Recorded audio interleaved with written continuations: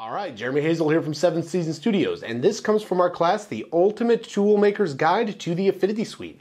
So if you like what you hear and you want a little bit more, go ahead and check out the link below for a special price for our YouTube family and a special discount on our monthly subscription plan. All right, let's go ahead and get started.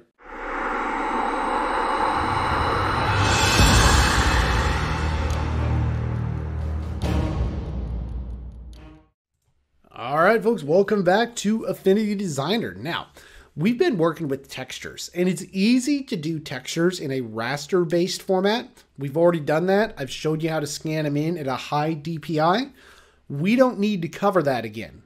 What I am going to show you now is how to vectorize these textures, because if you're working in Affinity Designer, you might want to vectorize the texture. Plus, this gives us the opportunity to go through and adjust it to the right size. So it really takes the scalability up a notch.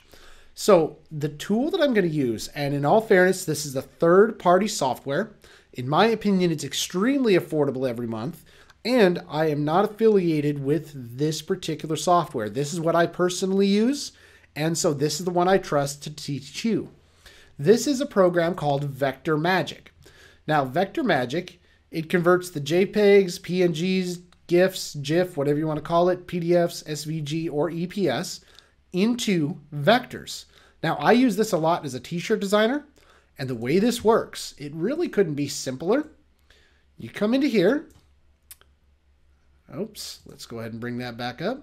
And let's go ahead and throw our image in there.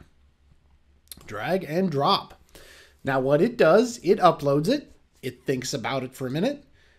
And it analyzes it, and then it will trace around it. So it will vectorize the image. What I'm going to do now is, because this could take a little bit given the complexity of the image, I'm going to have the editor go ahead and pause this one here, and I'm going to come back to you once this thing is done. So editor, why don't we go ahead and pause, and then I'll have you come back when the thing is done. All right, folks, welcome back to Affinity Designer. So Vector Magic is finished doing what it does here, and so we now have a vectorized texture. Now, let's go ahead and take a look at this. This is one of those things that you probably need to understand about how Vector Magic works. It creates different groups of things, and so if you have your Move tool and you click here, this group right here is this area. So it tries to create different sizes of groups. Okay, so that's kind of how it works. Now, the thing that is always present, and the thing you can decide what you want to do, you remember that masks, textures, and that sort of thing work in black and white. So this group here that has the white box, at the end of the day, somewhere down here in the thousands of layers that there is, let's go ahead and see if I can drag this down, there is a curve.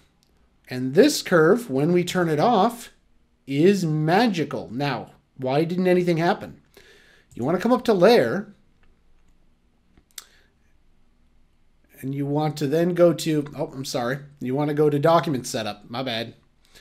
And you want to hit transparent background. Now, what this will do, this will show you all of where the white was. So a good way to represent this, I'm just going to do this for illustration purposes. You don't have to do this. All right, let's go ahead and take the rectangle down to the bottom. And I'm going to change this to red so you can just see where everything is. So when you turn off this rectangle, let's go ahead and zip to the bottom. That's going to take out all the white. Now, there is still obviously white in here. So my advice to you, if you're dealing with a texture, just leave it on. Keep it like this and go from there. Now, why would you possibly want to do this? If you're going to take this texture into a billboard size, you're going to want to vectorize it. Then when you get it to the size you want, you can then rasterize it.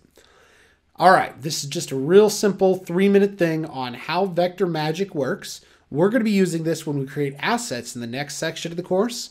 But I wanted to introduce you to the tool because many people think that there's no easy way to do it, and this is a software that has gone the distance for me. All right, folks, let's go ahead and get into the next one.